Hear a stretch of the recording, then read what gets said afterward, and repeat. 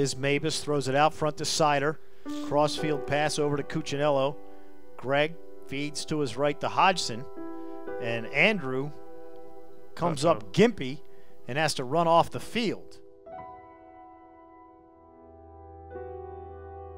Andrew Hodgson is being carted off the field. He is not walking. They are taking him in the cart off the field.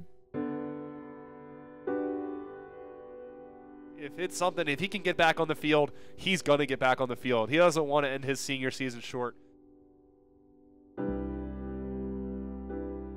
I don't know, Hunter. He came running out of the locker room, and now he looks like kind of grimacing as he's walking up the side. I kind of just, felt like it was nothing.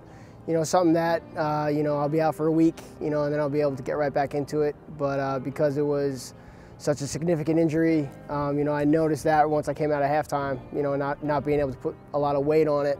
It kind of hit me hard, but, I was hopeful, for the next week and a half, talking to doctors, talking to coaches and the training staff here, trying to see, what the diagnosis was. And then once I heard about, that I was getting surgery again, it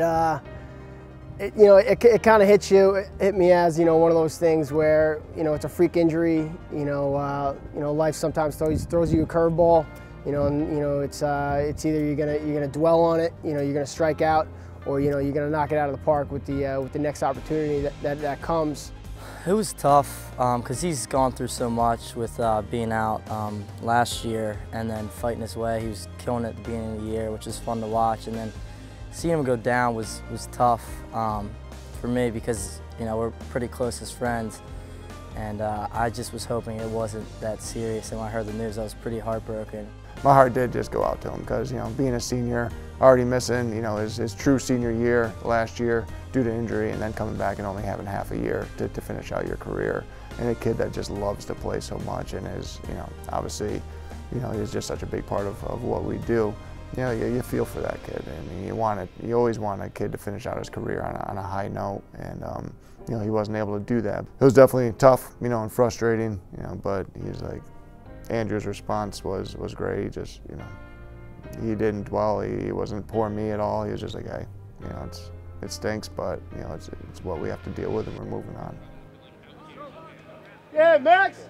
He's been awesome. He really has been. He's my #1 supporter on the sideline. After every good play I have, he's the one, calling me over and giving me some insight on what I did well, what I did bad, and he's great for the team. He's good spirits, and someday he's gonna be a good coach if that's what he pursues to do.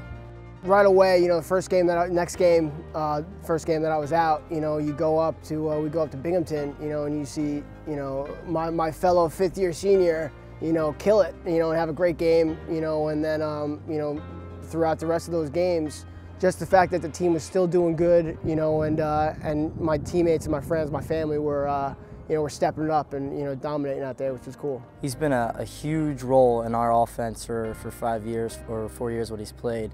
So it's definitely we're playing for him. He's the guy that's the spirit for us on the sideline, and if he was out there, he plays with a lot of heart, as you know, watching him play. So I try to play with that same heart.